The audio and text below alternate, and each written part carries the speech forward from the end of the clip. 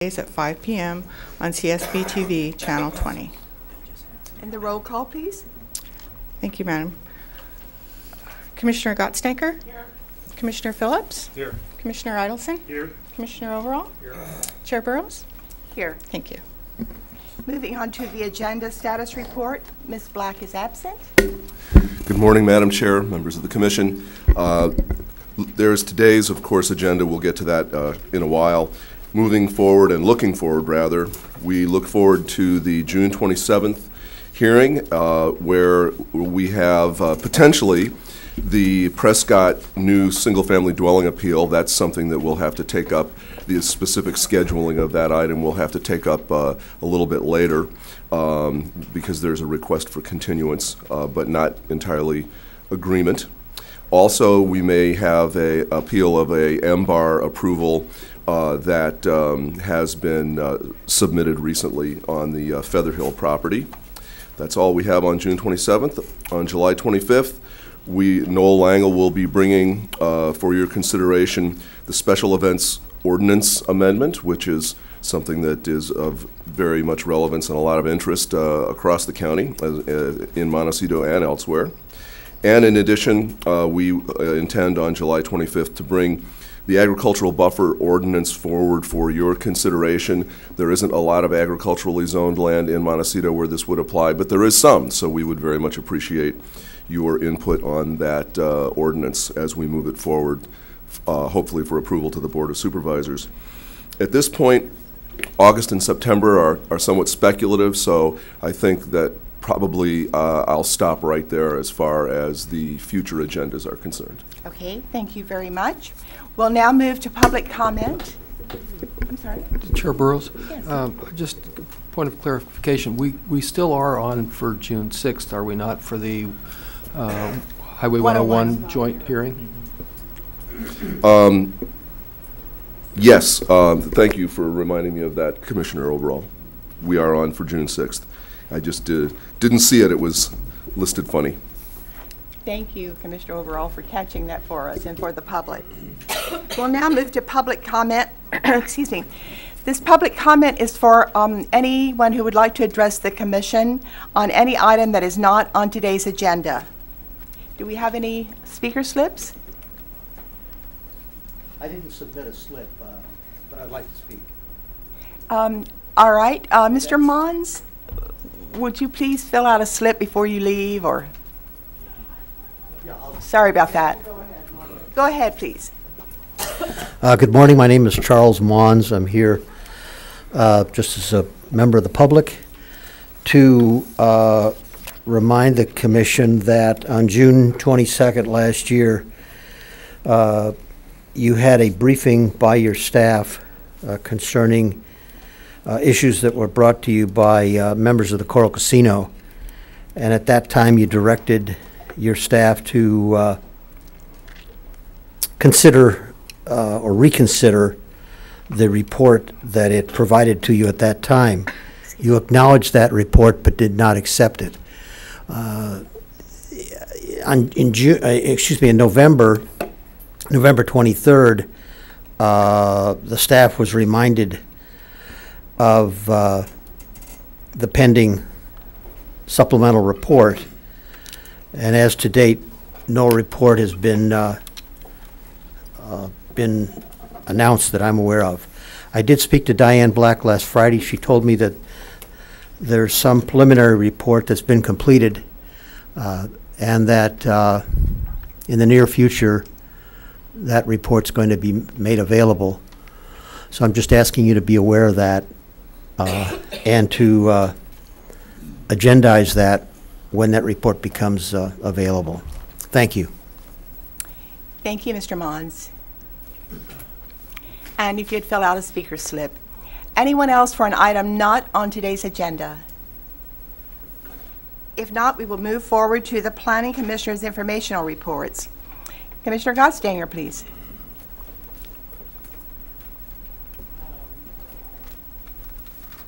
No, I don't think I have anything to report. Mr. Phillips. Mr. Danielson, please. just make a comment on something that I think is of interest to everybody, and that is the state has recently passed a ruling that we have to do away with redevelopment districts, and it's been very interesting. A meeting, I've been working on 2 of them, and we turn in the reports on a regular basis to the state, and they proceed to usually find something wrong with it. And so it's kind of interesting just to follow this whole process. It seems that the state is short of money just the same way that districts are, and they're trying to get their hands on as much of the money that is in the redevelopment districts. Thank you so much. Commissioner Overall, please. The only thing I would comment on is there have been a series, since our last hearing related to Highway 101, there have been a series of community presentations conducted by the Montecito Association, and I've attended several of them, and the debate goes on, I guess, at this point. But we have our last shot at making comments on the draft environmental report on the June 6th. So I think any additional input that we can get from the public before we do that would be a good idea. Thank you very much, and I have no report at all on the Commissioner's informational reports. We'll now move to consideration of the minutes of May 2nd, 2012. Is there a motion from the Commission as to accepting the minutes? So moved. Is there a second? Second. All those in favor, please say aye. Aye. Any opposed? Thank you very much. We will now move to Dr. Russell's Director's report, please. Good morning. My report will be relatively brief. Since your last meeting on the 2nd, there have been 3 supervisors' meetings that I can report on. On the 8th, and also another related item on the 15th, the board has now put in place the 2-tier retirement system. So anybody hired after a certain date in June will now be hired under the new lower tier system. So that is in place. On the 15th, we finally heard the many times continued Santa Barbara Ranch consent to transfer approval, and that was the issue of a new company, a new partnership purchasing the land, the project from the bank, and the Board of Supervisors decided that they did not have enough information to either consent or not consent to the transfer. So they chose not to do anything because of lack of information, because of the way that the Inland Development Agreement is written, that there was a 45-day clock that they had to take action within 45 days. That clock had been stopped during the continuances, but basically that clock expired at the end of that hearing. And so even though they did not take action one way or the other, it is deemed, because of the expiration of the clock and the language in the Inland Development Agreement, the consent is deemed to have taken place. So that transfer is deemed consented to. In addition, we had the Goleta Beach contract, the acceptance of the grant and the award of the contract to do the EIR for Goleta Beach version 2, which is one which we hope will be more acceptable to the Coastal Commission, certainly, because they didn't accept the first version. And on yesterday, the 22nd, there were a couple of set hearings, and the most interesting item of the day from my perspective was the Park Hill Estates in the eastern Goleta Valley foothill area. The Park Hill Estates appeal of the County Planning Commission's determination that an environmental impact report was required, a focused environmental impact report was required for the project. There was much discussion. It had been continued from an earlier date, so staff could bring back additional information specifically regarding fire safety issues and conditions that had been placed upon projects approved in the past in the vicinity of this project. And Supervisor Wolf had to recuse herself because she lives very near to the project. So the 4 supervisors ended up voting 2-2 to require an EIR, so the motion failed, and it sort of leaves us in a little bit of limbo as far as what will happen next with that project. But the requirement for the EIR, the appeal of that requirement, came to a no action, 2-2 vote. Those are the items that I have for you today on the director's report. Thank you very much. If you have any questions, I'd be happy to answer. Any questions? Thank you very much. We'll now move to the consent agenda, and please read C1 into the record. Thank you, Madam Chair. The following is the request of Jeff Havlick, agent for the Santa Barbara County Public Works Department, to consider case number 12 GOV 11, application filed on April 19, 2012, for a determination that vacation of an unused right-of-way burdening a portion of the property located at 932 Park Lane in Montecito is in conformity with the comprehensive plan of the County of Santa Barbara pursuant to Government Code Section 65402A. Thank you very much. Is there a staff report on this item? Ms. Liu, please. Chair Burrows, because this is a consent item, I have not prepared a formal staff report, but I'm happy to answer any questions that you have on the 65402. Yes, Thank you. does the commission have any questions on this item or comments? Commissioner Phillips. Thank you. It's precious little here. Am I to understand that the property owner has agreed to this and will continue the maintenance on this road or not, this non-road or whatever this is, this area? Is that what happened?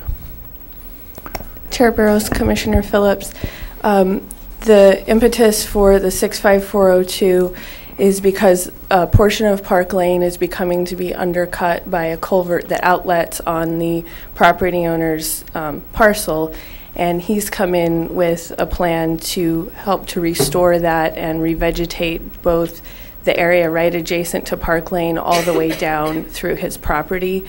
And in order to do that, he would either need to get permission for road encroachment or would need to obtain the property in this manner. So the request came from the applicant, from the property owner himself, and there is a plan to maintain and revegetate this area in perpetuity. So it would shift from the responsibility of the county to maintain that area and that culvert over to the property owner. And he is the individual who requested this 65402. And Jeff Havlick from Public Works is here, but it's my understanding that Public Works is also supportive of the road right-of-way vacation. I don't recall us seeing anything like this since we've been in business. Why would a property owner do this? Any sense of that?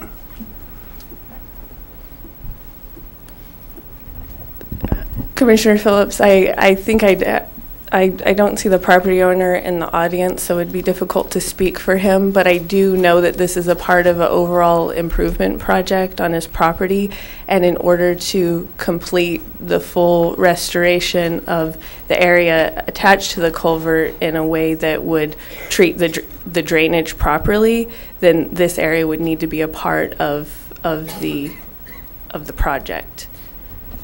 So he has more freedom now to implement his design concept? Exactly. I see. Thank you. Any other questions or comments? Do we take public comment on this? I suppose not, since we have not had a report. Yes. Madam Chair and Commissioners, yes, I would recommend that you take public comment. Just call to see if anyone's here to speak. Thank you. Would anyone here like to speak to this item, like to comment on this item? Yes, please. Would you please go to the podium and please fill out a speaker slip? You can do it afterwards. Yes, you can do it afterwards. Thank you. For our records, we like to have those. Sure. My name is Denise Salick, and I represent the owners at 875 and 885 Park Lane. And I was wondering what the impact is on neighboring properties, if any, of the culvert being possibly cleaned up or redirected. Ms. Liu. I believe I can comment on that. The 65402 is a little bit of a separate action from the land use permit under which the physical development would occur, but I am also the planner for the land use permit. And what that would do was restore a slope adjacent to Park Lane that has started to fail because of undercutting underneath the culvert. So it would restore that, and we have a drainage study that was prepared for us to show that after implementation of the plan, the amount of runoff leaving the property would actually either be the same or less than the amount of runoff currently. And we knew that that might be a concern for neighbors, so that's why we looked into making sure that the runoff is actually hopefully being treated better following completion of the project. And there's also provisions for temporary revegetation as it's going on, so there's not a temporary situation, where there is excess sediment or anything like that going off site. Thank you.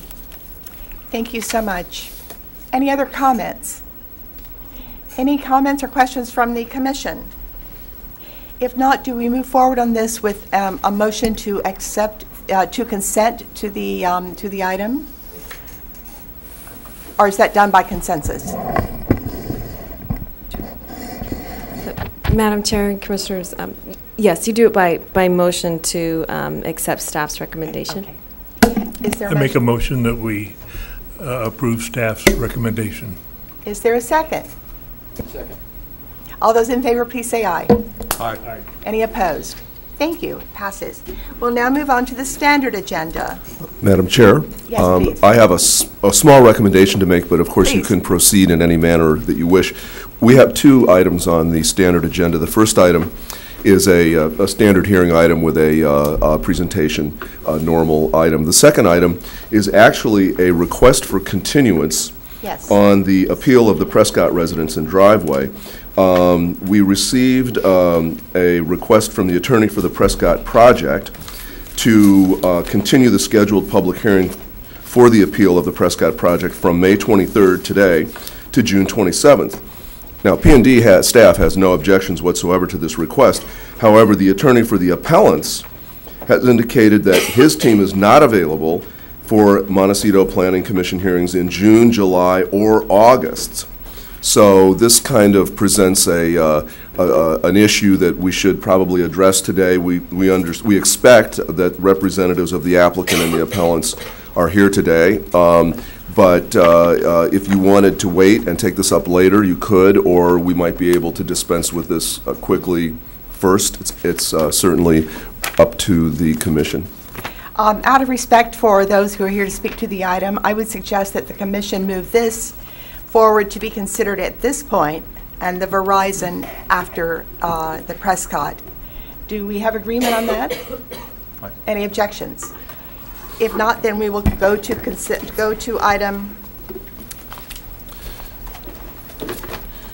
item 2 on the standard agenda, please. Madam Chair, as I mentioned, we have had a request for continuance, but there is some issue.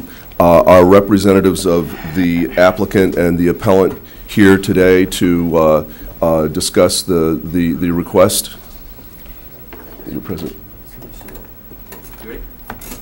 Let me read that. Oh, wait, I I'm need sorry. to I'm read sorry. that One into moment. the record. Well, please read it into the agenda, the item into the agenda, into the commission report. Thank you, Madam Chair. The following is the request of Fred Clough, attorney for the applicants Diane Baskin and Michael McCarthy, to consider the appeals, case numbers 11 APL 23 and 11 APL 24, appeals filed on November 8th, 2011, of the decision of the Montecito Board of Architectural Review to grant preliminary approval of case number 08 BAR 273 and the decision of the director to approve the land use permit, case number 10 LUP 109, and to determine that the project is exempt from CEQA pursuant to section 15303 of the state guidelines for the implementation to CEQA. Thank you very much. We will now move to hear from the appellant.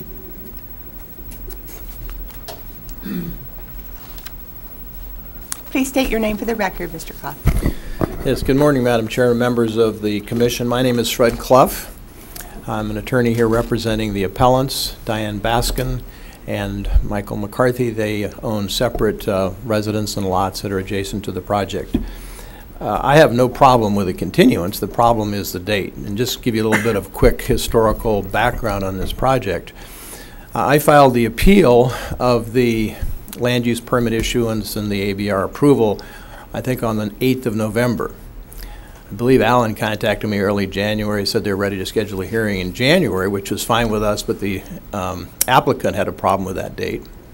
And then for various reasons, applicant and my team in unavailability, it wasn't scheduled for hearing until I think around the 1st of April, setting it for today. And based upon that, that was almost 2 months in advance, I made plans to be in Seattle in June for a family reunion and in Europe the end of August. Mr. McCarthy, specifically to the date requested by the applicant for the continuance, I think it's the 27th of June, has a scheduled appointment with an orthopedist specialist in Denver. And according to Mr. McCarthy, you have to make those appointments several months in advance, so to reschedule would be a significant inconvenience for him. So we're here not to oppose a continuance, but to suggest that if it is continued, we're ready to go forward today, that it be continued to your meeting in September. Also, this project is not one that's been fast-tracked by any means. They submitted their application in March of 2009. It didn't get to the ABR for the first approval until September of 2010, a year and a half later. The BAR made a number of comments, negative comments concerning the driveway, which of course is our concern. And it wasn't until the following September of 2011, that it got back to the ABR for preliminary plan approval. So well, I understand a 90-day continuance is not the normal thing. I think under the circumstances it's the only thing that's appropriate based upon the outline of the background that I just provided to you. So I respectfully request that this matter be continued until whatever the date of your September meeting is. Now, one other thing, Madam Chair, members of the Commission, I think you should consider, and that is scheduling a site visit before you have your regular hearing on these appeals.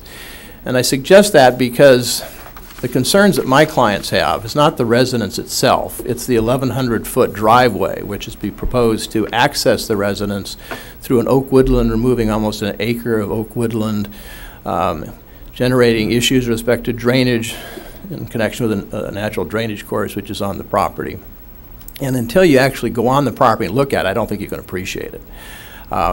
You have the right to do that under the Brown Act as long as you notice the fact that the Commission is going to do a site visit. I don't know if you've done these in the past, but certainly City Councils, other planning commissions with whom I've been involved have done that. And I really suggest that you consider that seriously and do it before you have the formal hearing, because without actually walking the property, looking at the site of this proposed driveway, you can't, I don't believe, adequately appreciate what's being proposed. Thank you, Madam Chair. Any questions? Thank you so much. Any questions of Mr. Clough? Thank you. If not, we will move. Is the applicant here, and would the applicant like to speak, please? Madam Chair, fellow commissioners, we understand the appellant's concerns, and we'd love to meet in June, but we also understand the conflicts with scheduling, so we don't have a problem with the pushing it out. Thank you, sir. Would you please state your name for the record? I'm Jeremy Roberts. I'm the representative for the owner, Mr. Piercy. Thank you so much. Is there any public comment on the issues presented today? If not, is there any other information from the staff? Please. Madam Chair, I would, pursuant to the first speaker's request for a site visit, of course you're all well aware that you could accomplish that on an individual basis without any Brown Act issues. So the site visits. Yeah, so that's certainly an option, and one which might be a little bit less burdensome than actually noticing a hearing out there. Absolutely. Commissioner Overall, please. I would just respond to that. I have attempted to visit the site, and I would tell you it is not absolutely evident on the ground of what the hell you're looking at. And I think for us to do it individually without it being well orchestrated, and for that matter, the public having an opportunity to hear it, I think would be a mistake. I think Mr. Clough is absolutely right to do adequate justice to this project. I think we all need to see it, and I would recommend we do it together. Is that a motion, or would you like to wait until Ms. Black is back and let her try to coordinate site visits? Well, I think, Madam Chair, that since if we all do it together, it would fall under the Brown Act. I think it needs to be noticed, and I just think we ought to decide whether or not we think that's, a worthy approach. And if we are, I mean, I'm not going to change my mind on it. You all may, but I mean, that's what I would advocate. So I could make it as a motion, or you can discuss it first, and then we can do it. All right, let's please have discussion. Commissioner Costanger, please. Yes, I'm also I'm a sort of agreement with Commissioner's overall's point of view on this one. I have been on the site and have had conversations with the chair of MBAR regarding this project.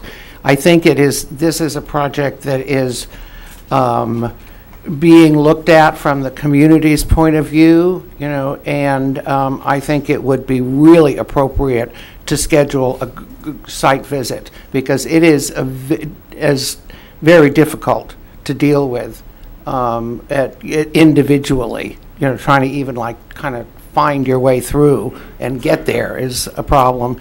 Once you get there, there's no way without having materials in front of you that you would know at all what was going on. So all that said, I would just make a motion that that as part of the motion for a continuance, that a site visit be scheduled. Thank you. Is there a second?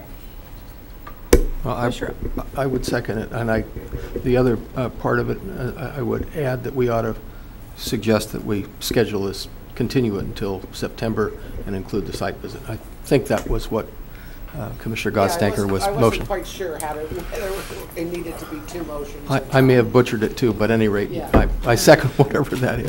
That's all right.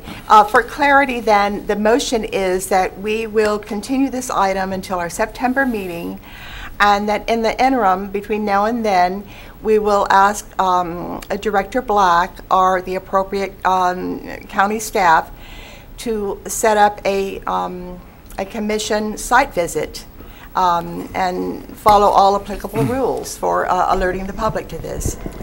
Please. Madam Chair and Commissioners, if I could just speak to this really quick. Please. Commission site visits, it's not something that we normally do, and my hesitation is just that I don't know all the coordination that would be involved and all the requirements and the timing of that. So, and I would feel more comfortable knowing all of those requirements and that the commission know everything that's involved and how that would actually take place before the direction is given to do that. I think it's just a matter of me looking into it a little bit more and coordinating with staff and providing you with that information. It's certainly within the discretion of the commission to make that determination now. I'm just letting you know I have concerns about just making sure we know everything, exactly what's involved in that decision. All right. Madam Chair, go ahead. Okay. Yeah, I kind of think we should separate this and first just pass the continuance, if we want to have a continuance, and then work on this site visit issue later as we approach the date of the hearing. So that if we're going to have a continuance, it's going to go to September. There's adequate time to make these other findings. All right, Commissioner Phillips. Thank you. We do site visits all the time, and I don't remember wandering around people's property without a guide or someone pointing things out.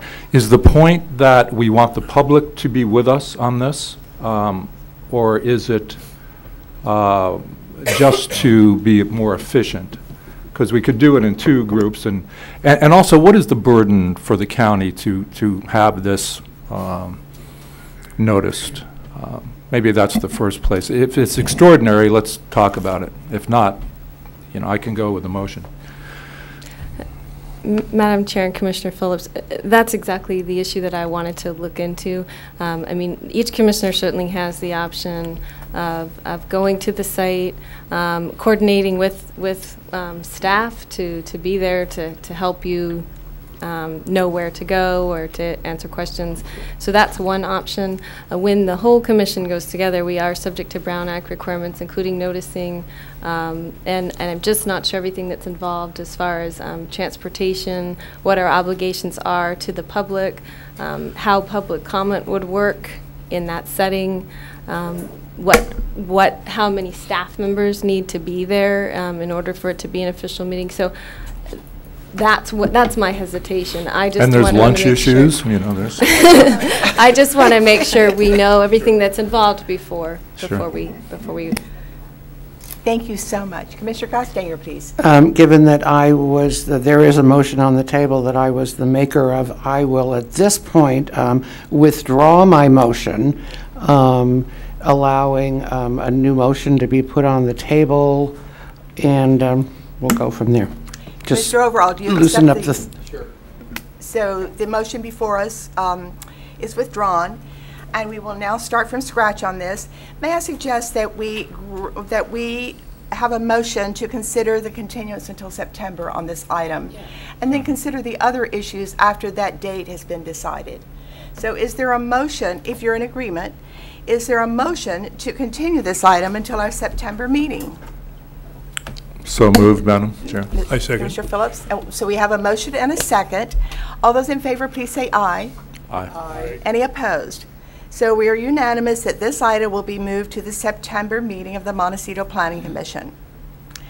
Now, would the commission like to further address the site visit on this application, or would you like to do that at a future meeting? Let's get it done, huh? All right. I'm open for discussion, please. Do I have, Commissioner Phillips, please.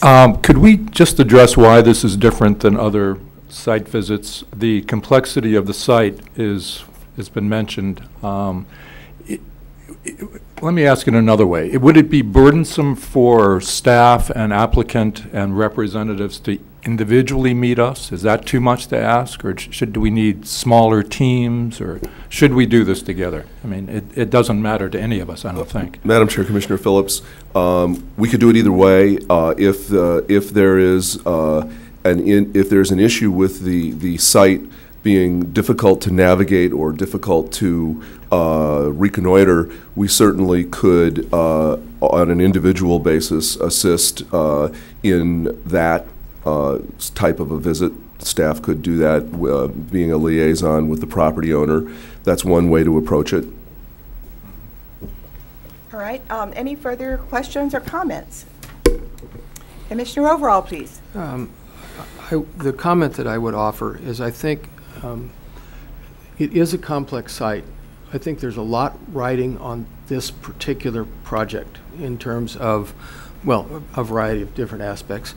And I think that there's a significant value to us all seeing the same thing and discussing the same thing together. And it's different coming in here after you've been there. And Claire saw one tree and I didn't see it. We're not necessarily all going to be talking about the same thing, even though we supposedly have all visited the site. So, I mean, I just think that there is some significant value to the quality of the decision that we'll make for us to be there, look at it, be able to ask questions and benefit from the questions that other commissioners ask. So that's my rationale behind it. Okay, thank you. Any other comments or questions on whether this is a site visit for the entire commission, or where individual commissioners are allowed to set up their date and time? Commissioner Gostinger, please. Well, once again, I do agree with Mr. Overall's point of view here, and I would just request that County Council, and before we make any, fixed dates about the possibility of a group site visit, that given County Council's concerns, that I request that County Council and staff come back to us at our next hearing to let us know what their concerns would be, and then move forward from there as far as the discussion is concerned. That gives staff, at least a month, if not more time, to actually bring us some sort of report on how to manage this site visit that we would like to do together. Madam Chair, Commissioner Gottstanker, if the commission would like to do as you suggest, we would be happy to bring that information back at the next Montecito Planning Commission hearing so that you could make a fully informed decision as to how and when and exactly what you would like to do regarding your site visit. All right, thank you. In light of the comments from the commission today, I think that would be very helpful. So are we in agreement that we would request County Council to research this and to come back with us on directions, suggestions, so that we are in compliance with all the rules of the Brown Act? Are we in agreement on that? Yes. Yes. All right. Madam Chair, County Council, please. Commissioners, I'm happy to work with staff on figuring out how to coordinate that. I'm just trying to think now about whether we want to have this item on next month's agenda if you're wanting to discuss further the site visit issue, but then with the plans of scheduling that, that the actual hearing would be in September. So I'm just trying to figure out the noticing requirements. So if you wouldn't mind just taking a few minutes, if we could take a short break and I could look at that really quick just to make sure we get it noticed adequately for the next meeting. Absolutely. Thank you very much. We're in adjournment for 5 minutes. Recess.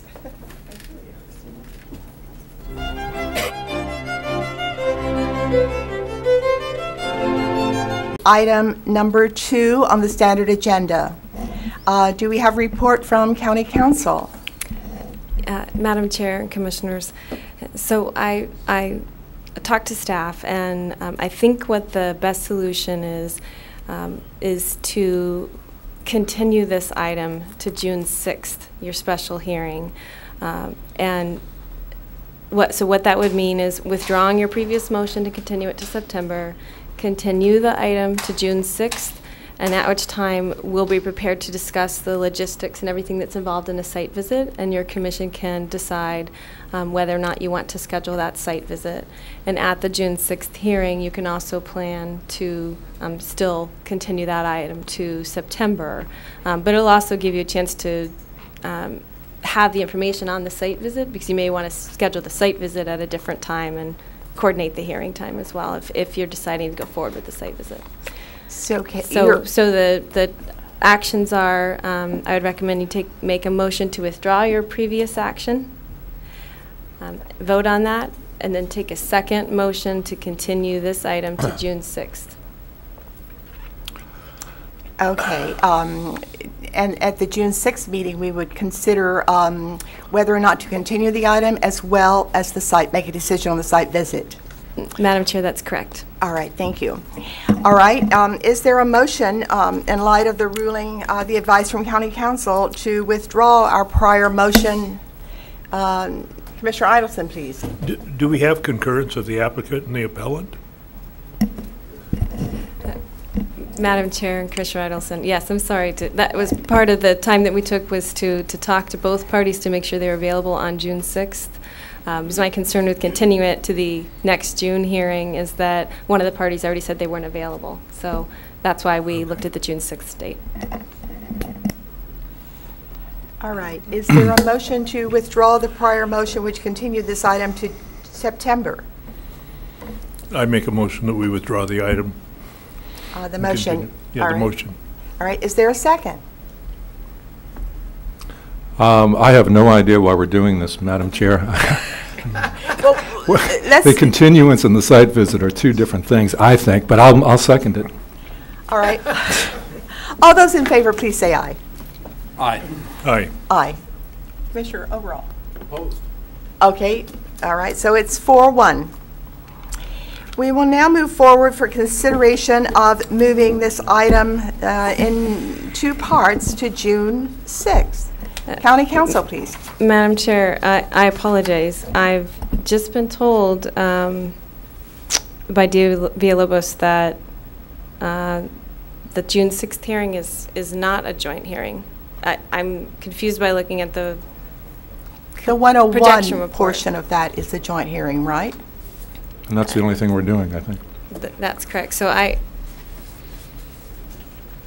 This commission is scheduled to hear 101 with the County Planning Commission on June 6th, according to my records. I think that's accurate, but I think that was the last time we met, we had a hearing separate from, for an hour, dealing with our business. Then we went into, so I think the confusion here from what I'm hearing is that that the June 6th hearing is only, there will be no opportunity for MPC, for our commission, to be able to deal with our own business because we are only in a joint hearing together.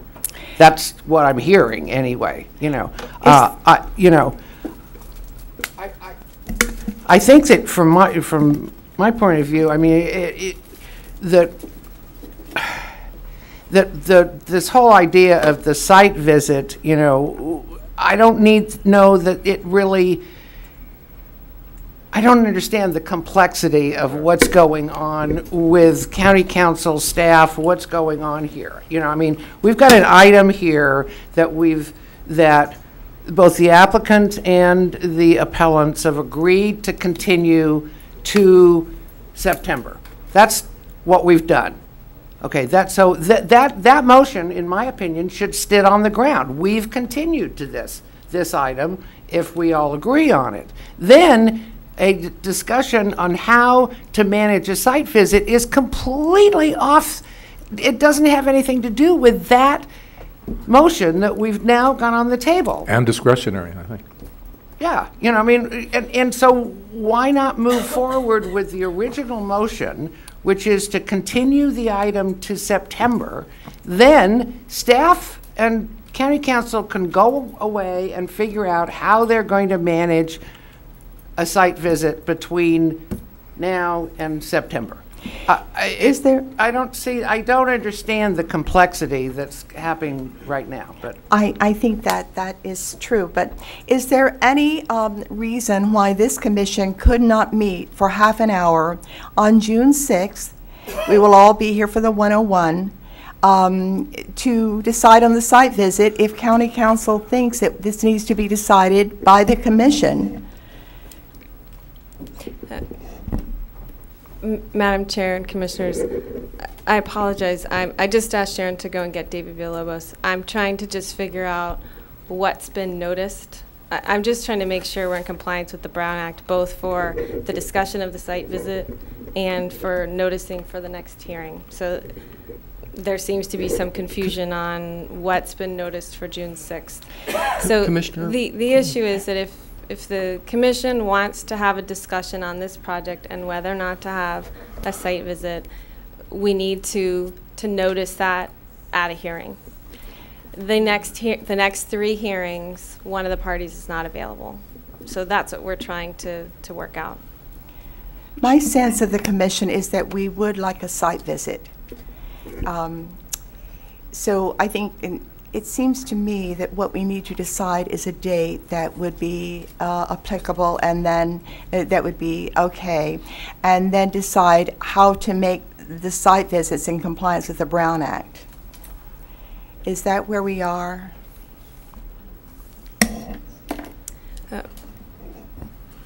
Madam Chair and Commissioners, it's within the discretion of your commission to determine whether or not you want to schedule a site visit. And my original recommendation was, I just wanted your commission to have the full information of what that meant before we went forward with that. But of course, if your commission would like to go ahead and schedule that site visit, that's up to the commission. And in that case, it looks like we may be pushing it to that decision until either June 6th or September.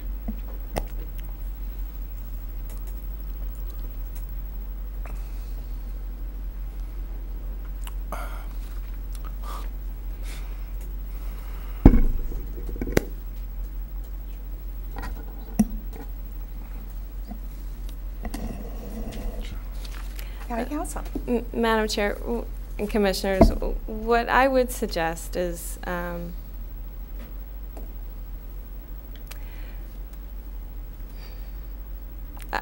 perhaps we should just trail this item and actually meet and figure out.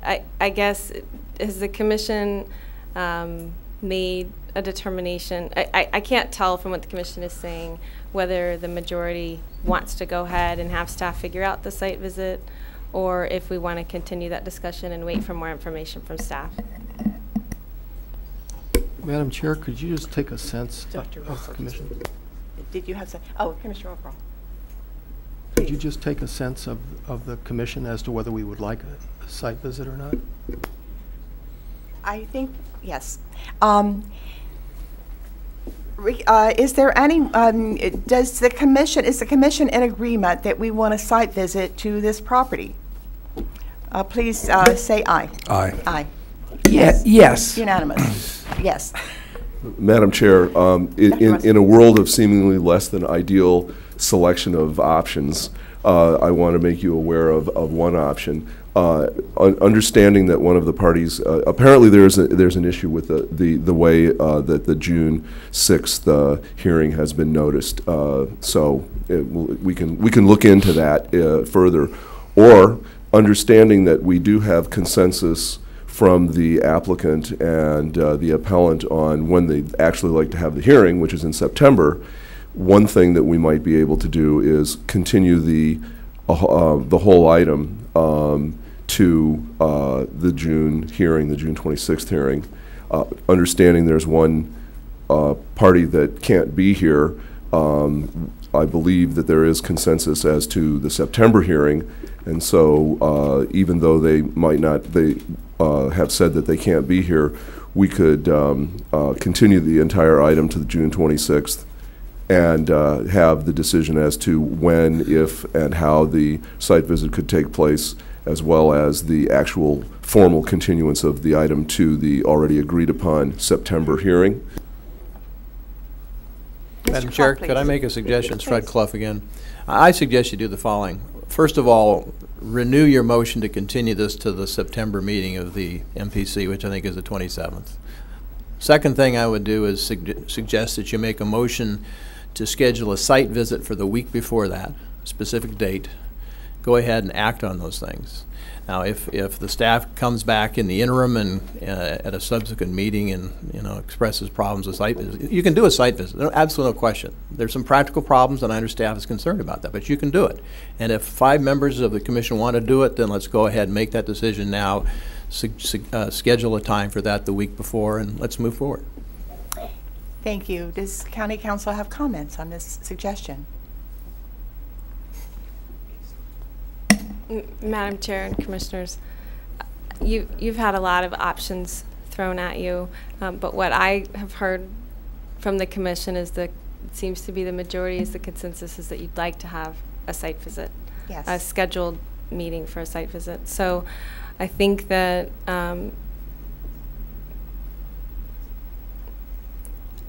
at this point, you could go ahead and either continue the item to June, as Dr. Russell suggested, and have this discussion for when you're going to schedule the next items, or continue the whole item to September, and at that time, we could discuss when to have the site visit.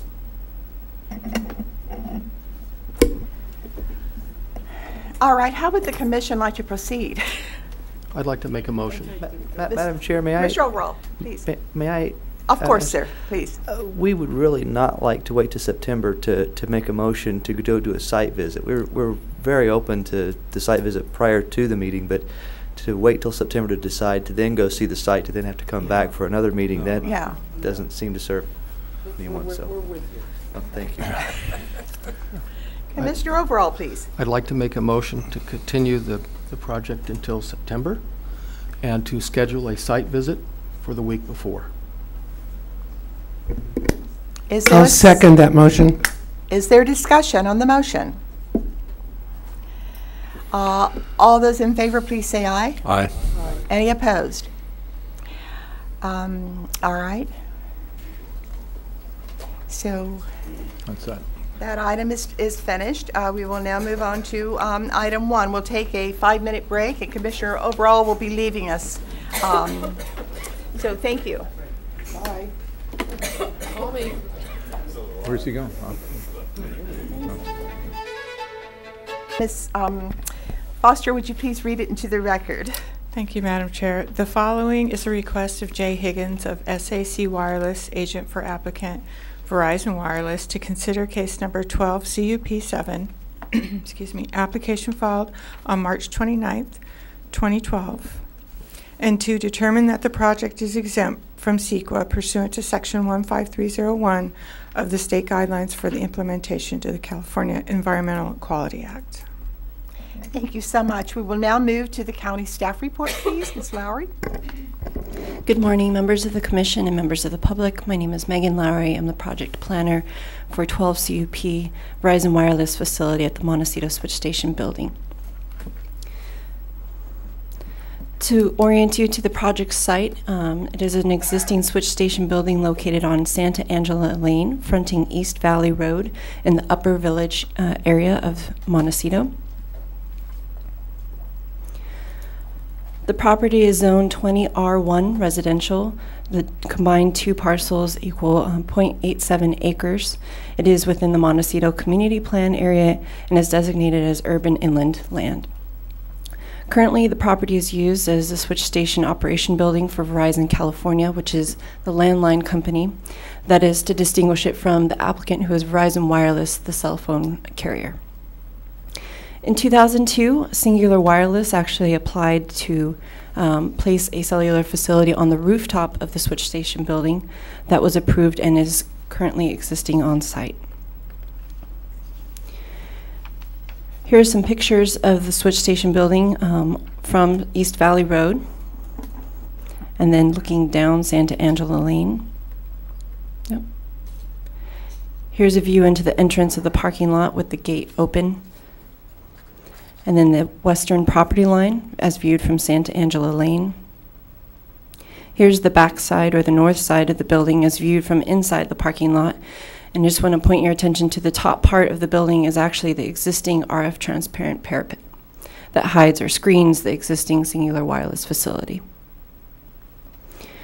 Here's a view also from inside the parking lot looking towards the entranceway, and you can see the existing Singular equipment shelter.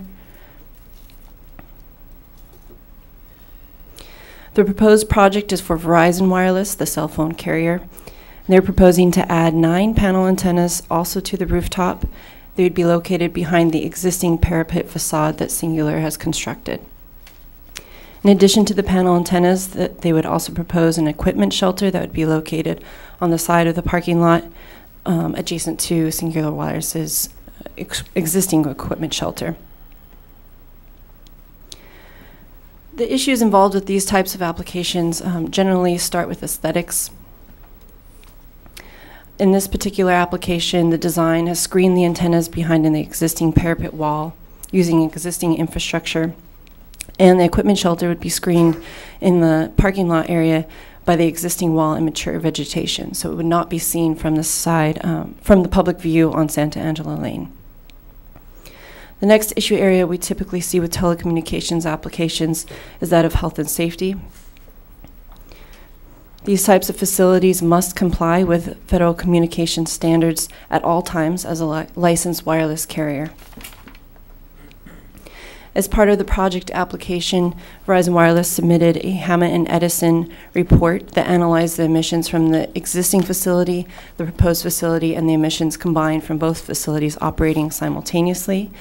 The report concluded that the facilities would be at 9.5% of the applicable FCC limit, and therefore would meet the health and safety thresholds of the FCC. Lastly, our ordinance directs us also to look at the demonstrated need for service. This is a new finding that was added in the telecommunications ordinance in the last ordinance update in 2011. In this particular case, Verizon Wireless, as part of their application, has explained that they have an existing facility at the QAD property in Summerland on Ortega Hill Ridge Road that is currently being decommissioned. It's an older site that has served the majority of the Montecito area for Verizon Wireless coverage. With the loss of this facility, there would be a void in service for Verizon Wireless in the Montecito area.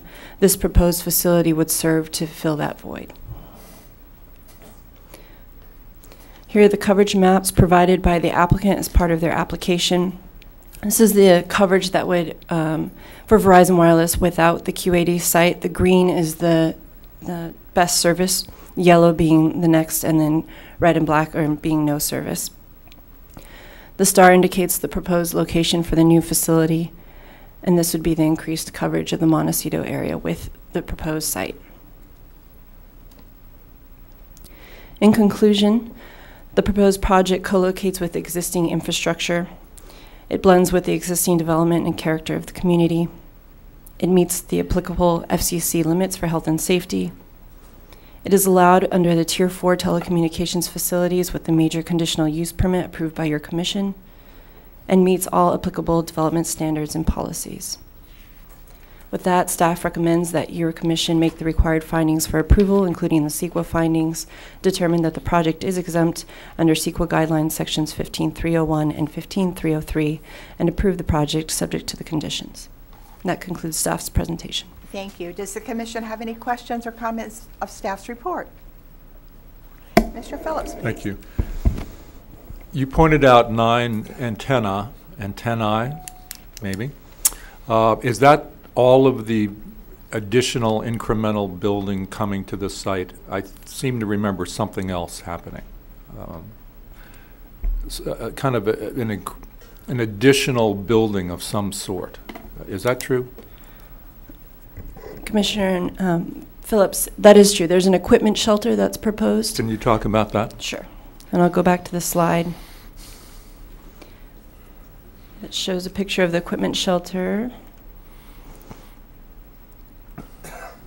So in addition to the antennas being mounted on the rooftop behind the parapet wall, there would also be an equipment shelter about 192 square feet.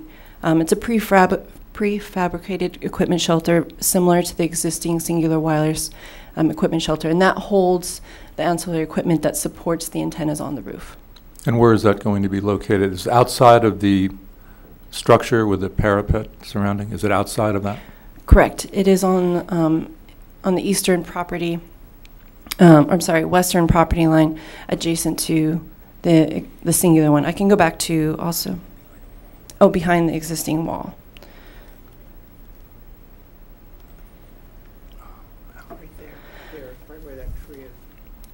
Here's a picture of the existing facility. So this is Singular Wireless's existing equipment shelter. The proposed Verizon shelter would be nearly identical to this, and it would be to the right in this photo of that existing shelter. So the right to co-locate, correct, brings with it the right to build another structure necessarily, or is this discretionary? Madam Chair, Commissioner Phillips, I'm not sure I understand the question. The definition for co-location is to co-locate on any existing tower support structure or other structure, so the antennas themselves are being mounted on the building. I understand that, but do you get to bring a new building with you? If that's the proposed project, and there are no specific requirements as far as what's not allowed. So they are allowed to propose new equipment. if that So answers your theoretically, question. other carriers that co-locate can also bring a building Correct. in the future? Correct.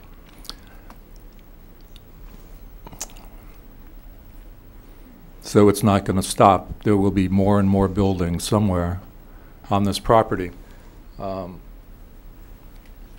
So it's about that size, you say, and right next to it in that little grassy area? Correct. Okay. Thank you. Is that a private home? What are we seeing just a bit of under the cypress tree? Madam Chair, yes, that's the existing home on Santa Angela Lane. Does the fence that I see to the right of the small building, does that fence go with the private property where the car is? Or is that some other building back there? To the right of the Verizon building. Oh, this is Oh, it is the a wall. existing perimeter wall of the Okay, Verizon it is a facility. wall. Okay. So it's on their property, and then there's existing mature vegetation on the other side of it that would serve to screen the proposed equipment shelter.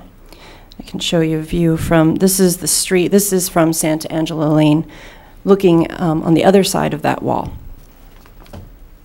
Madam Chair, has there been any notice to the property owners about this? Have this?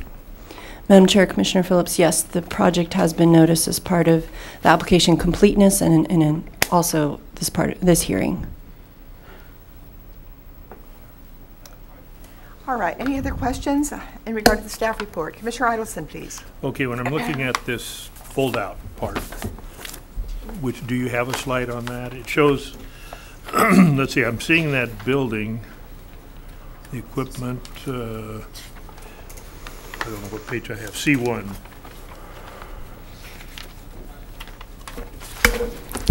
If you look at sheet number A1 of that, it's very clear where the A1 new has it. building is being proposed as opposed to the old building, you know.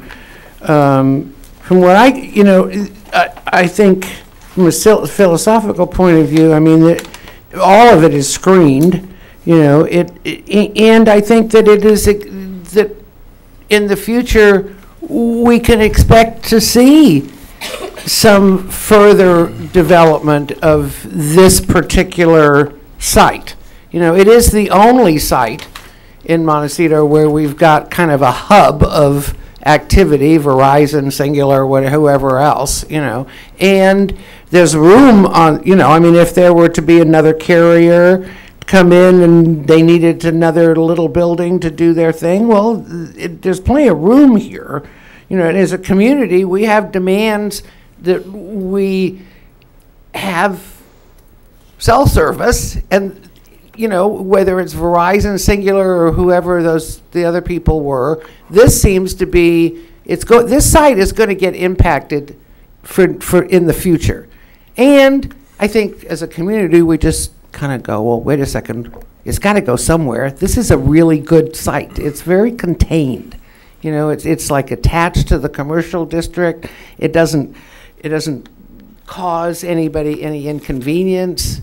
The neighbors, I know when Verizon, I don't know if it was Verizon, when they came in and they put that whole sheet on the outside of the building a few years ago of like you can see it on the pictures. You know, the community isn't upset about this. You know, it's certainly not as upset as they were the last time we dealt with a cell company. So for me, I don't have any problem with this project at all. Would like to move it forward if there's no other continued discussion. Commissioner Idelson, please. I still have a concern. I understand, and I agree with my colleague, that high density there is going to happen, more facilities. What I want to know is the kind of screening that we can expect, not only out of this one, because it is a prefab, 11 feet 4 inches by 16 feet equipment shelter, that the screening is adequate as well as it will be for several others, assuming others are coming in.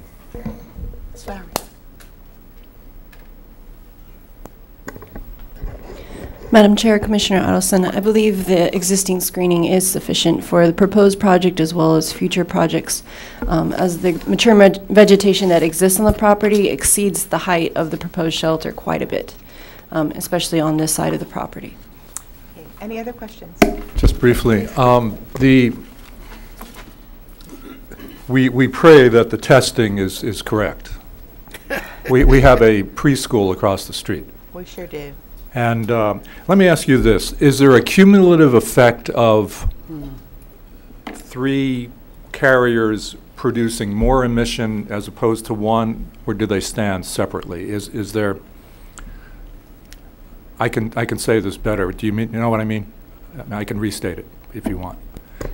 Madam Chair, Commissioner Phillips. Does this affect the total emission output of the additional one? My best knowledge of that is definitely carriers operate in different bandwidths, especially depending on the service they are providing, whether it's cellular, LTE data. There are different bandwidths and different frequencies assigned to them in their licenses. However, the addition of facilities next to each other could potentially have a cumulative effect, and that's why the FCC standards actually require that emissions levels, or the standards are a cumulative assessment of all emissions contributing in those cellular bandwidths. So that is, the FCC standard is a cumulative measurement, and it's supposed to be a 24-hour, 365 days a year measurement that it needs to meet those standards. So the 9.5 brings in cellular's emission? Or is it just the is the 9.5% of the FCC public emission standard, is that just for Verizon projected? Commissioner Phillips, that's a cumulative projection. It includes the other emission from that site? Correct. That includes both the existing singular antennas as well as the proposed Verizon antennas. Okay. Thank you. Okay, thank you. Before we go to the applicant, I would like to say, if you would like to have public comment on this, please fill out a speaker slip, and we will get to that later. We'll now move to the applicant. John Archer. Sir, we want to hear from the applicant first, and then we will go to public comment. Thank you. I didn't make that clear. Sir, please state your name for the record. Good morning, Madam Chair. I'm Jay Higgins. I'm here today representing Verizon Wireless. First, thanks to staff for working with us. We were deemed complete shortly after our submittal, and we're grateful they found us a spot on an agenda for you fairly quickly. It's true that we are operating under a compressed time frame on this particular project due to a site coming off the air up at the QAD building. So if we don't find a replacement, excuse me, and have a site built by the end of the summer, there will be a service outage in Montecito. The affected areas will be along Highway 101 in between Sheffield and Cabrillo, in the Upper Village, parts of Coast Village Road, and into the foothills. And we believe these areas, these are areas that are prone to fire emergency, ought not to be without wireless service for any amount of time. We did bring the project to the Montecito Association a couple of weeks ago. They appeared supportive, especially as it relates to us replacing one site with a new one. So you're right. The location here is ideal, and it's something that is consistent with your code. And we find it in many agencies, California, especially coastal California cities that we operate in. All of the ordinances that we see that are coming out in the last 10 years and recently all sort of do the same thing. They encourage facilities to be on commercial buildings as opposed to monopoles such as the QAD facility. I don't think Santa Barbara County certainly wouldn't approve that in these days, and many other California communities would not either. It's also a co-location. That's another similar policy we see in a lot of coastal California cities, where there's a site that's already operating for under good land use policy. The communities like to see that be co-located on. And with regard to Commissioner Phillips' question, the co-location, and Ms. Lowry elaborated on this, is typically referred to in terms of the structure that the antennas are on. and doesn't necessarily relate to the radio equipment and computer equipment that allows the different carriers to operate in different bandwidths. So we could not use Singular's radio equipment because we would then be within their bandwidth. So we wouldn't. That would just be too much sharing. We would like to offer a different service and a different bandwidth, and that's just a different company's ability to provide a different level of service and competition for the community. So that equipment and radio gear goes inside the prefab shelter, comes off a truck, already stuffed with everything. And if you look at the parking lot, there's a lot of room back there, and another carrier coming to you would necessarily need to locate their equipment that in a way that didn't encroach into the setbacks, maybe didn't take out any vegetation or trees like we are not doing, didn't take out any parking, and was screened. And in relation, as it relates to the antenna location, I'm going to point to something and then I'll be right back to the microphone. Please.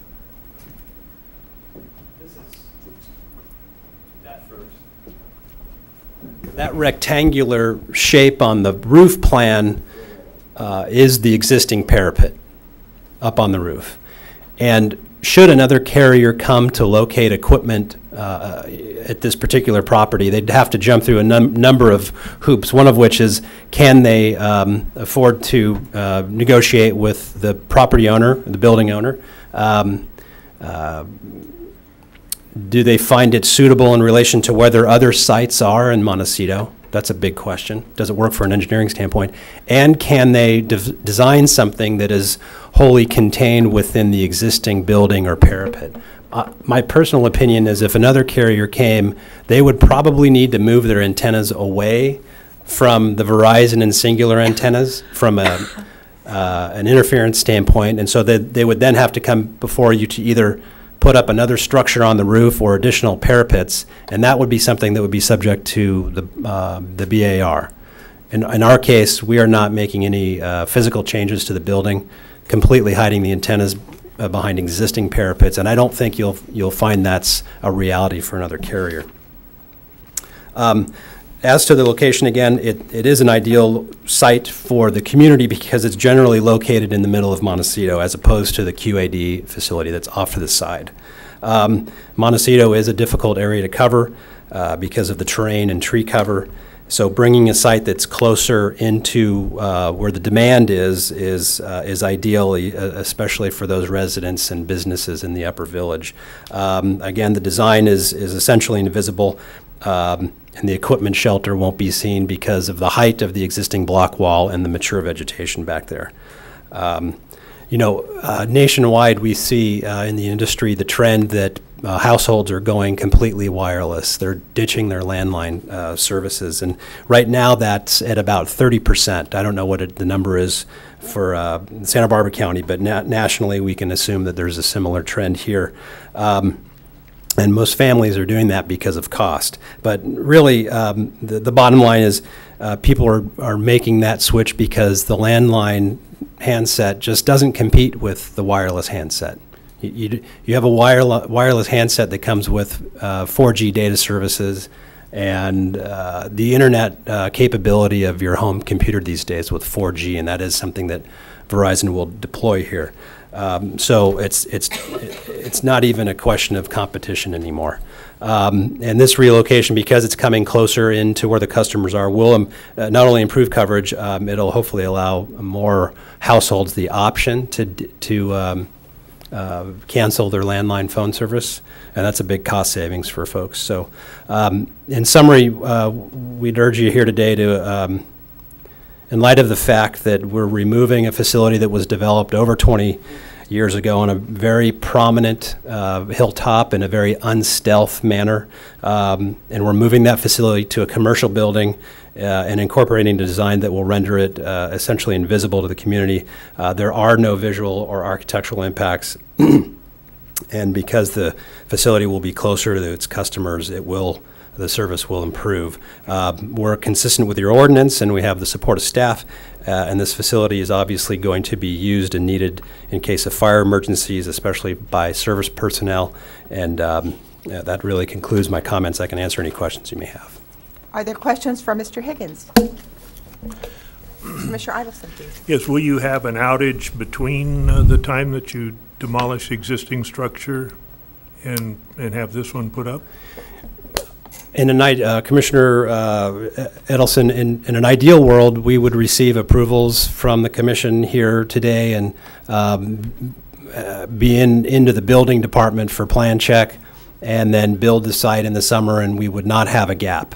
But yeah, as you know, we are subject to an appeal, and we certainly hope that we could get through the process without having a gap, but it depends on whether or not we're appealed, to be honest with you. Thank you. Any other questions? Questions for staff? Yes? Ms. Lowry? I have a question. Yeah. Do we need to find that the applicant has a necessity to co-locate? Because I'm not sure they do. Is it incumbent upon us to make that finding that since they have to, since the site is no longer viable, the co-location's appropriate? It sounds like this is just a better site, and is that all they need to show? And is that all we need to worry about?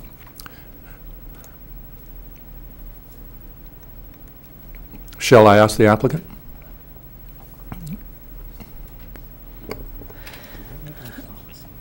Madam Chair, Commissioner Phillips, I'm not sure I understand the question. What is the obligation the applicant needs to establish to re-co-locate, to co-locate? Is it simply we want to, it's there and we want to, is that all they need? Correct. Because it's not a lease issue then. This is just a better site for them, is that it? Yeah, why are they moving? The previous, so as in regards to the co-location, yes, they are choosing to co-locate in this option. And that's all we need to know? Correct. Okay. There are, I'll add to that, in the telecommunications ordinance, there are development standards that encourage co-location, and in part of our review process, there are options of whether or not co-location is feasible or infeasible. In this instance, it is feasible. Where others are, it is infeasible. We do go through that process in determining that. In this application, they've chosen to, it's feasible, and it's a good design that works with the development standards. Okay, thank you. Mr. Higgins, would you like to say something?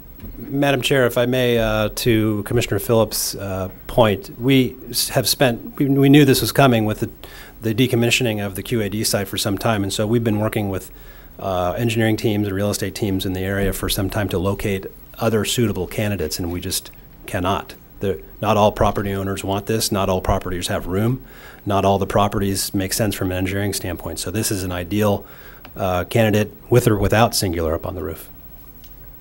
All right, thank you. Any further questions from the commission? At this time, I would like to ask for site visits. Would we please disclose site visits? Commissioner Gotstanger? Oh. Did you visit the site? I'm very familiar with the site. Thank you. Commissioner Phillips? I am as well. We looked at this in 2002 and had a closer look then, but I'm aware of where it is. All right. And I'm familiar with the site. And I am as well. At this time, we will go to public comment. And we have one, Dan. Don, yeah. Please. Hi. How are you? Please go to the microphone, to the podium. In 1 month, it'll be 50 years since I moved to Montecito, before most of you were born. And we wish. I live just up the street, 3 doors, from 3 houses up from the location here. So I'm concerned about radiation power levels. In fact, when I'm lying in bed, I look out my balcony window and I see the rooftop. So spend about 1/3 of my life in bed. So it's important for cumulative radiation. Now, I have a lot of background in this area of microwave radiation. I graduated from MIT with a degree in electrical engineering, and I worked for 40 years designing microwave antennas. And while I was at Raytheon in Goleta, I was in charge of radiation safety, and no one was permitted to turn on a transmitter until they submitted a report that guaranteed that at no location where humans could be would the level exceed the 10 milliwatts per square centimeter. So I would like to see such calculations for this site. Now, I'm at my bed, I'm about 400 feet from that rooftop. But there are locations a lot closer. Down the street, there are families with small children that would be exposed at much higher levels than I see at my house. In fact, in that preschool you talked about across the street, you could be as close as 100 feet, which would give you 16 times the intensity of radiation as I would see at my house. So that's what I'm really concerned about. We have one of the mothers here of some of these small children down the street, and I just hate to see them exposed for any length of time to this high level of radiation. So if possible, I'd like to see calculations from the Verizon people about what their intensity level is, and maybe have them submit a similar report that I used to get at Raytheon from people who did the transmission.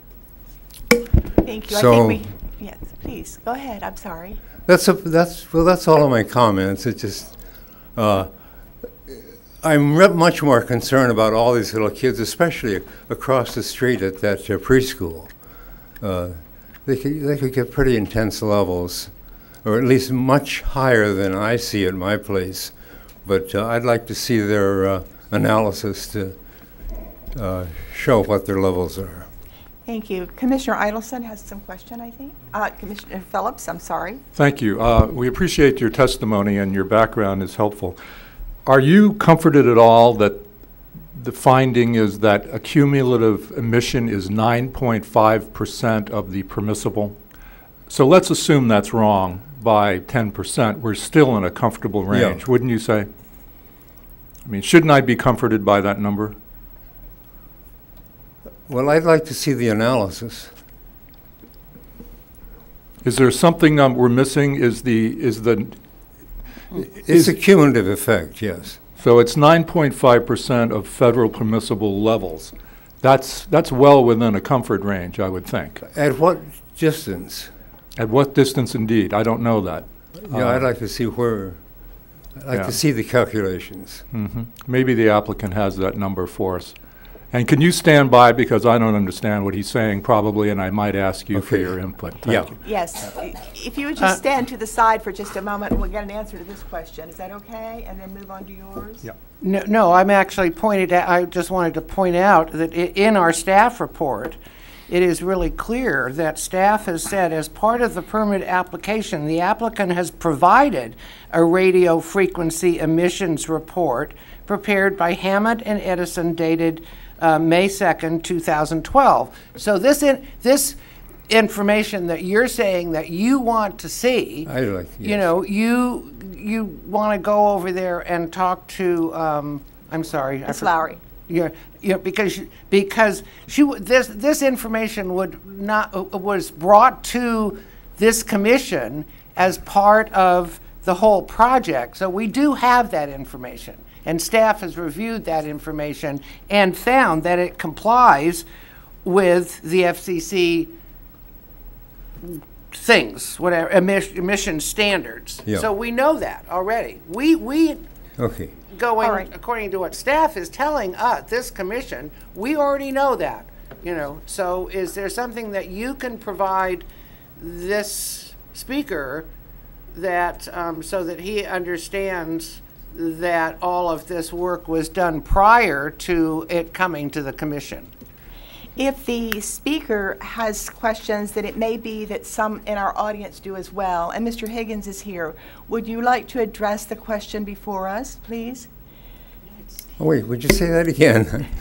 Mr. Higgins is here from Verizon, and Okay.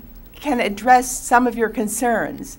Okay. So if you would like to step aside for just a moment, then maybe we can continue with your other questions. Okay. Thank you. Madam Chair, Jay Higgins with Verizon Wireless. You know, I'm not an engineer, and anecdotally, I can tell you, though, that I've been in the business off and on for a number of years, and I have read a lot of the materials, and there's lots to read. And I try to keep current with it. None of the materials seem to satisfy anybody on either side of the argument, by the way. And I can tell you also that about 2 years ago, a facility went in by T-Mobile about 250 feet from my home, and right out my bedroom window, I see it every day. I have 2 kids in my house, and it doesn't bother me at all.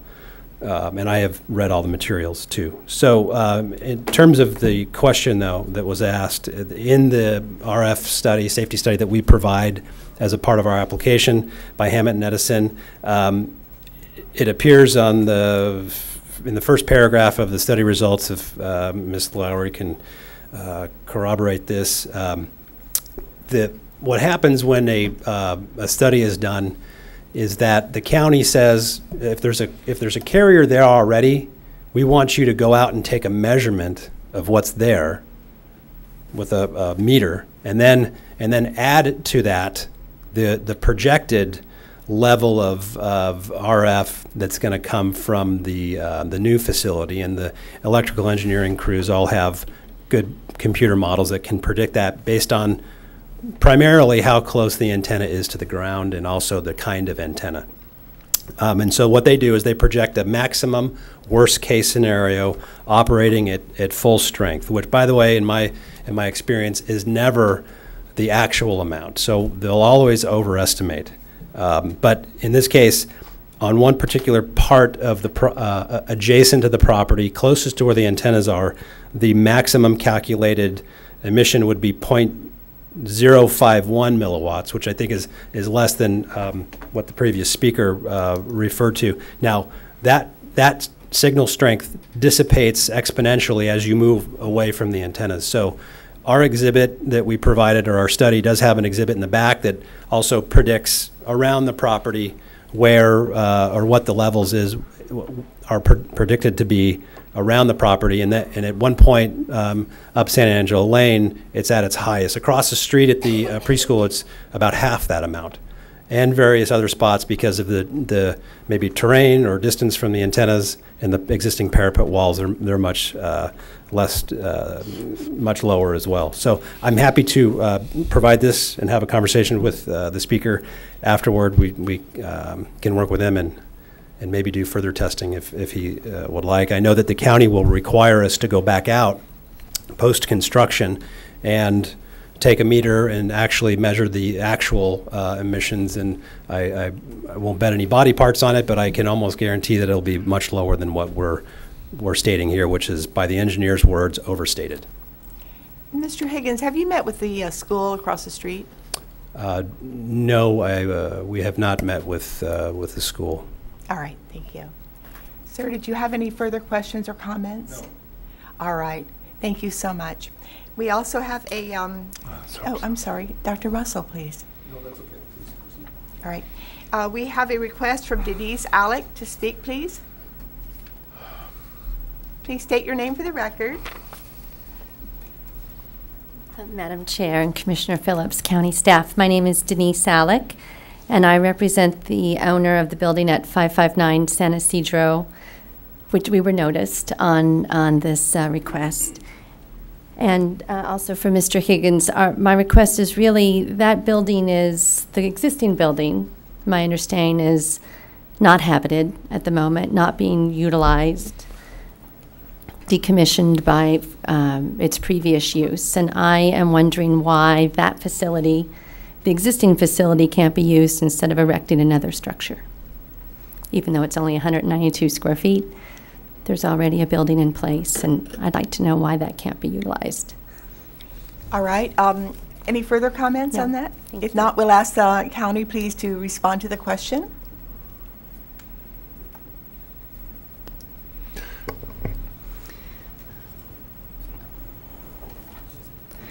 Madam Chair and members of the Commission, I'll answer that question to the best of my ability and then Thank have the you. applicant respond if I'm Yes. missing something.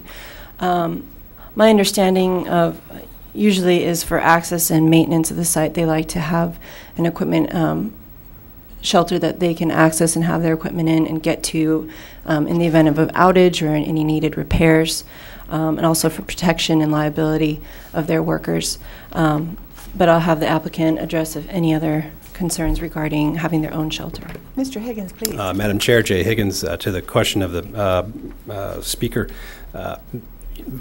It's Verizon landline, and it really bears no relation to Verizon Wireless. They're two completely different companies. And the facility that's or the equipment that's inside the building is not in fact being decommissioned. That's actually being outfitted with fiber, so that all of the phone lines and the traditional landline, the landline services to homes in Montecito will have a fiber connection. So while there's not as much use inside that building as there once was, and while there's not as many employees at the site, it is in fact still being used. And Ms. Lowry answered the question correctly. It's really a question of maintenance. Verizon Wireless will get a key to open the gate, and they can go inside the shelter and manipulate the equipment, the radio equipment specific to the cellular facility, but they don't need to go inside the actual landline telephone company's building and do anything, so that access isn't provided. And to the extent that they need to get up on the roof to look at the antennas, they can arrange for that access, but that would be extremely rare that once installed, a Verizon or wireless technician would have to get up onto the roof. Are there any other public comments or questions?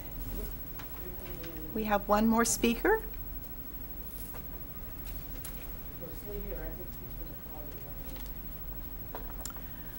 Martha Kay, please.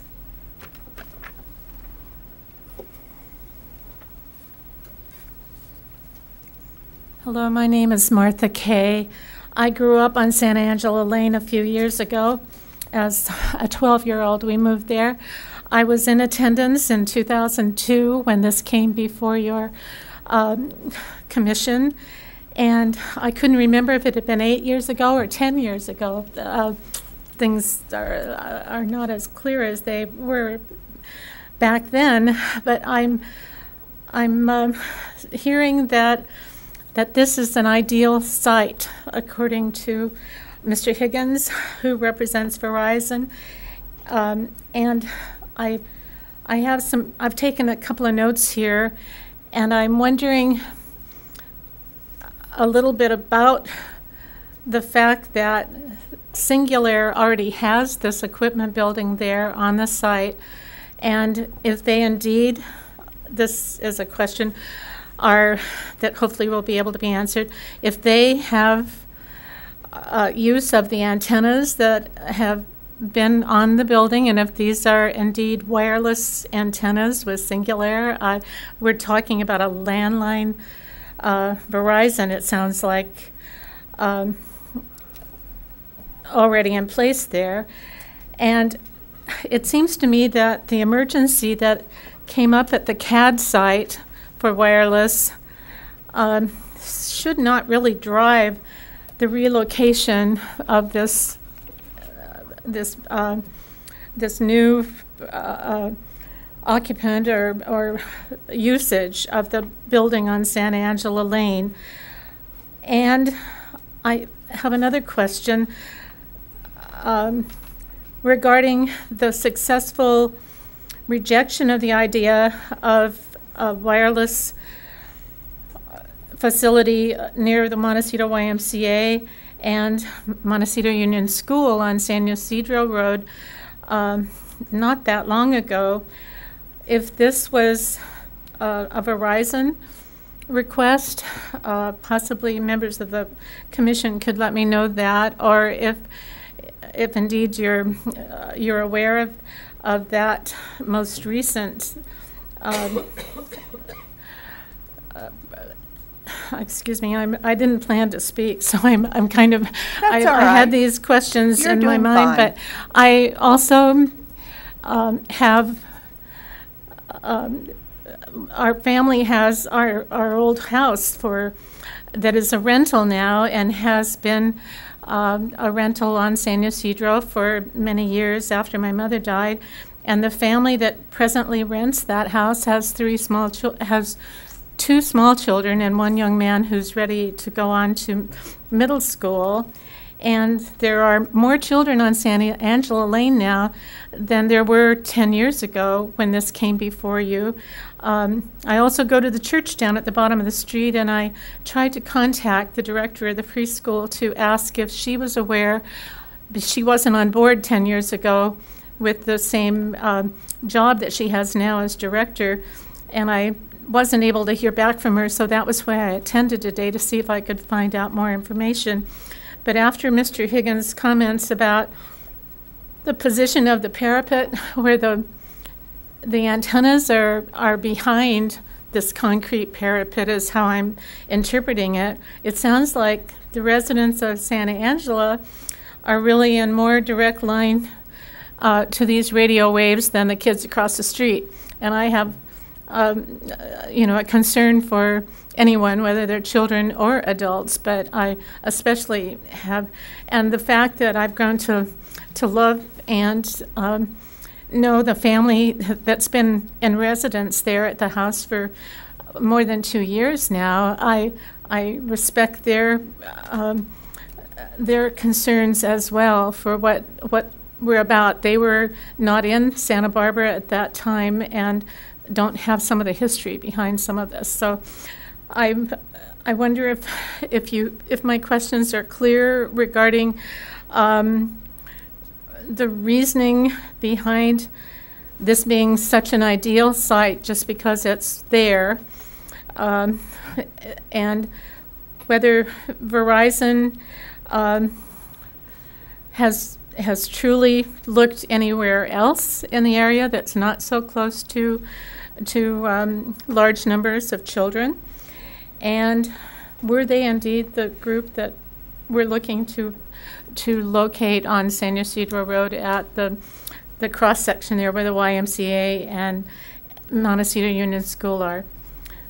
Thank you for listening, and I do hope that this still has more time to be contemplated by the community, because just the fact that there aren't a whole lot of us here right now, I don't think represents the idea that we think this is such a great idea, which we don't. Thank you. Thank you, Ms. Kay.